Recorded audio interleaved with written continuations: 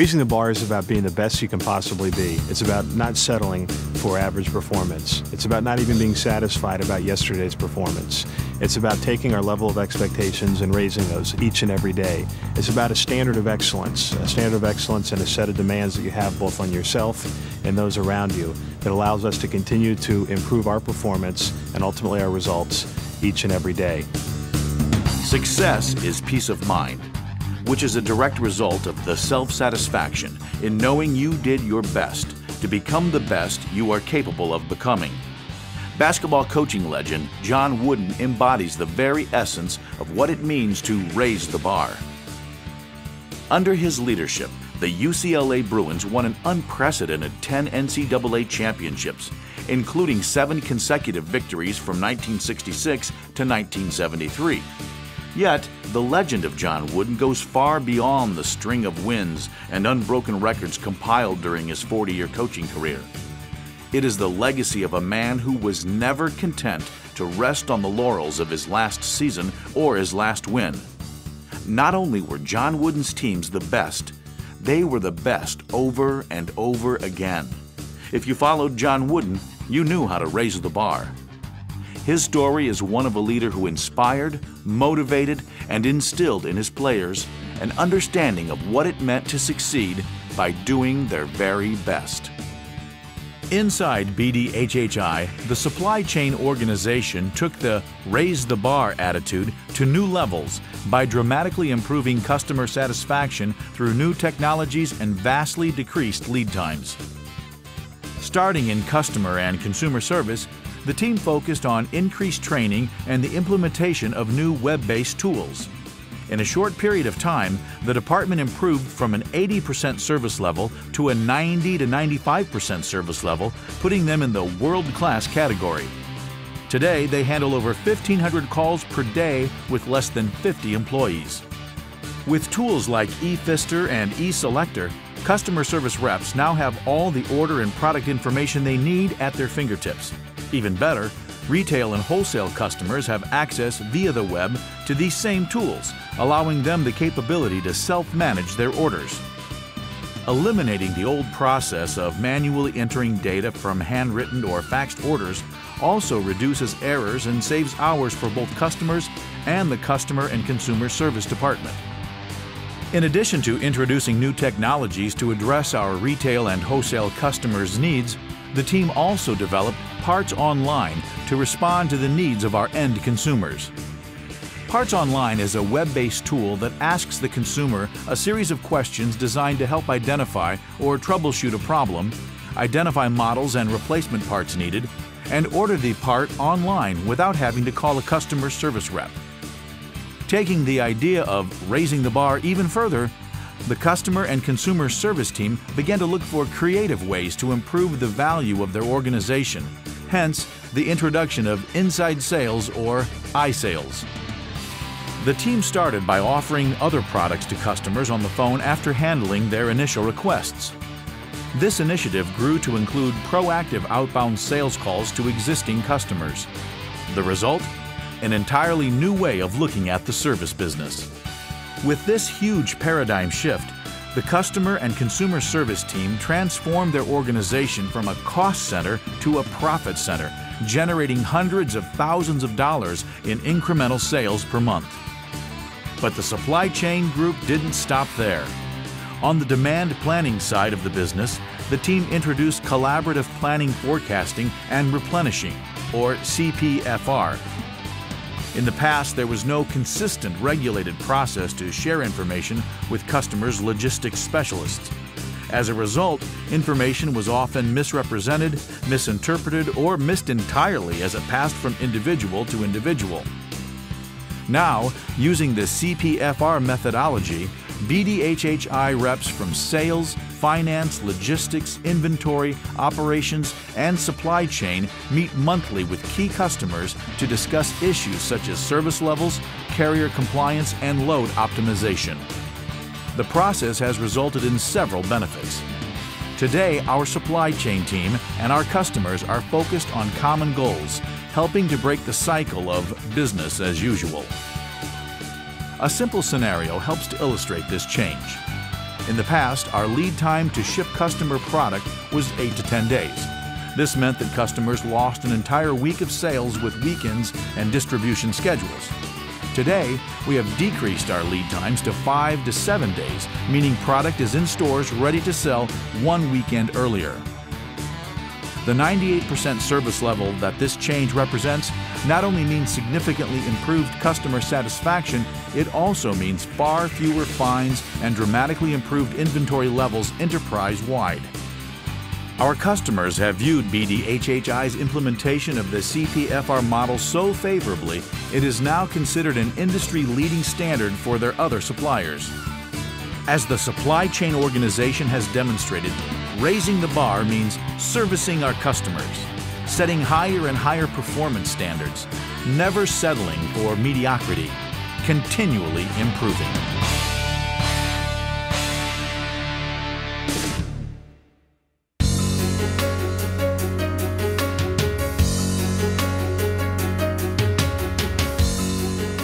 Focus is all about priorities. It's about understanding what our priorities are and then implementing against those priorities. It's first things first, second things second. It's realizing that sometimes less is more. It's about understanding what our customers want and then finishing what we start.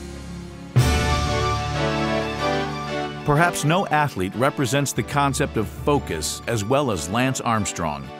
Known as the Golden Boy of American cycling, after winning 10 titles in 1993, Armstrong was one of the world's best cyclists by age 25. But in 1996, Lance Armstrong hit a hurdle that almost ended his career. He was diagnosed with advanced testicular cancer that had spread and produced a dozen golf ball-sized tumors in his lungs and lesions on his brain. Against all odds, he beat his cancer just 1 year later. Lance returned to racing in 1998, and it was a slow, tough battle to regain his stamina and technique. But his focused determination has become the stuff of legends. Setting his sights on the grueling month-long Tour de France, he crossed the finish line in first place in 1999 and went on to win 5 additional tours, the only person ever to accomplish this feat. 8 years ago, the employees at the Denison, Texas plant embarked on their own focused journey of health and safety improvements. In 2004, the group's hard work paid off with a highly prestigious OSHA certification in the VPP, or Voluntary Protection Program. In the VPP, management, employees, and OSHA work together to implement comprehensive safety and health management systems. To achieve VPP certification, OSHA assesses applicants' implementation of specific performance-based criteria. Though they had achieved environmental certification through the ISO 14001 program, the Denison team knew that the VPP certification would take a concentrated effort. They had to start with a series of smaller victories before they could qualify for VPP. They mapped out a plan that focused on continuous health and safety improvements, identifying key priorities and the actions necessary for their successful completion. In 1996, they implemented their process improvement plan, combining management leadership, discipline processes, and employee commitment. First, they ensured that all the baseline compliance programs were in place and operable. This accomplished, the Denison plant conducted self-audits to verify compliance. The team introduced understandable metrics to measure their objectives and to track their progress. And the process worked. In 1997, Denison logged 61 recordable incidents, but by 2003, the number had been reduced to a record-setting 17. In the fall of 2000, the Denison team focused their efforts on a voluntary procedural standard safety program called Occupational Health Safety Assessment Series 18001. And by early 2003, they had achieved OHSAS certification. Now the team felt ready to tackle the rigorous VPP application process. It's very prestigious for a company to become a member of the Voluntary Protection Program. Their employees are more productive, they feel involved, they feel like they have ownership in the program. Companies usually realize that their production goes up, accidents go down, money is saved. As the result of their tremendous focus and multi-year effort, the Denison plant was awarded VPP certification in 2004.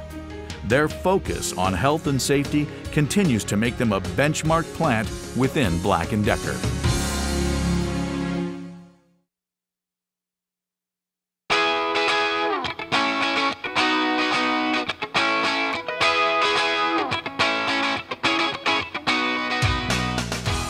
Boundarylessness is about teamwork. It's not about self-interest, it's about we, it's about us. It's about breaking down the functional silos. It's about realizing if something's broken, being a part of the solution and fixing that problem. It's realizing that we fail or we succeed together as one team. At 3M Company, technical staff members are encouraged to spend part of their work time on projects of their own choosing. This bootlegging policy has been the catalyst for some of 3M's most famous products, including Post-it notes. In 1968, staff scientist Spencer Silver discovered a unique, repositionable adhesive. For the next several years, he shopped his adhesive around to other 3M scientists looking for a problem that the adhesive could solve. While singing in his church choir, Art Fry, another 3M scientist, was frustrated with losing his place in his hymnal. He dreamed of a bookmark that would be lightly adhesive. Then he remembered Silver's adhesive. Fry took the initiative to think beyond his immediate job, envisioning the product's potential benefits. He persevered, and in 1977, Post-it notes were born. Today, there are more than 600 Post-it note products sold in more than 100 countries. Black & Decker Hardware and Home Improvement Group's acquisition of Baldwin and Weiser would not have succeeded without similar boundarylessness. At $275 million, the Baldwin and Weiser acquisition was Black & Decker's largest acquisition in 14 years, and it offered a fantastic opportunity to gain two incredibly powerful brand names. Unlike traditional due diligence teams that typically include only legal and finance representatives, BDHHI assembled a team of over 20 employees from throughout the organization to gain a thorough understanding of both companies. The due diligence team assembled in Baldwin's Reading, Pennsylvania headquarters and Weiser's Tucson and Nogales locations for a week each.